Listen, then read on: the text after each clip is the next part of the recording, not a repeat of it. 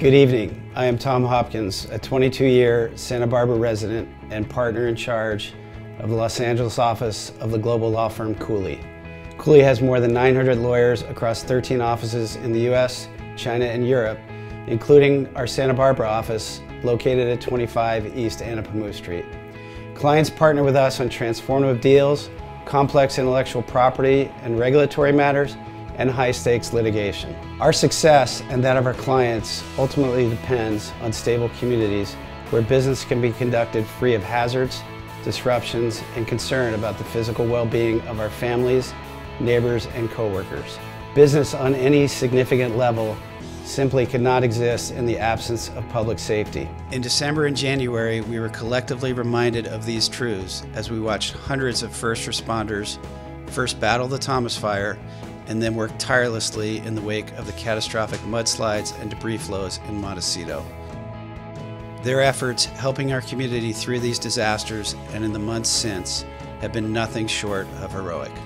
The work of first responders often goes unrecognized.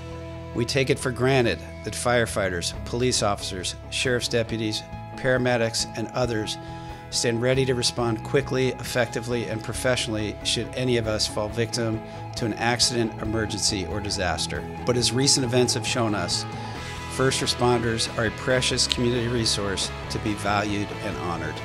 Tonight, I have the privilege of acknowledging the brave men and women who can be counted on to come to our aid, often in our time of greatest need. They are local heroes deserving of our recognition. Tonight's event has traditionally celebrated leadership and ingenuity in the business and technology sectors on the South Coast. Given all that we have endured in our community over the last 6 months, however, and in light of the hardships that many of our neighbors continue to endure owing to the recent disasters, it seems only fitting to add a special award for those who work to ensure our safety day in and day out. They make it possible for those of us in business to excel and succeed. I am deeply honored to present the inaugural Local Heroes Award to our first responders. We will be forever grateful to you.